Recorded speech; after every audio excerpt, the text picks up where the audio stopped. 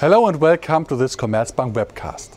In big German cities, house prices are rising at double-digit rates. Medium term, there is a significant risk of price bubbles.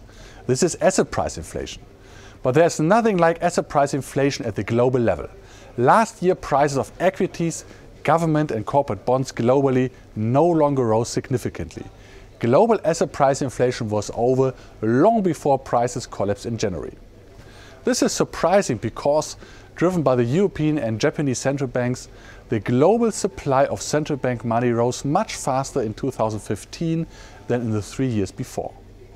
The end of global asset price inflation can only be explained with a change of course in the Fed policy, with the stop of the asset purchases and the prospect of a series of rate hikes.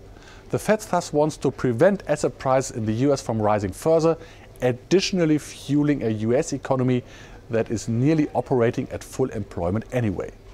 This means the Fed is aiming to bring US asset price inflation to a standstill. But this does not apply to the Eurozone.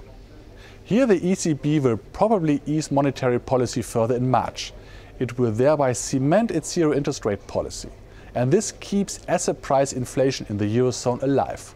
The German equity index DAX, with its dividend yield of a good 3%, should recover medium term. Also, share prices will continue fluctuating strongly on concerns about China. Unlike in the US, asset price inflation is still not over in the Eurozone. Thank you for listening. For more information, please see our Week in Focus.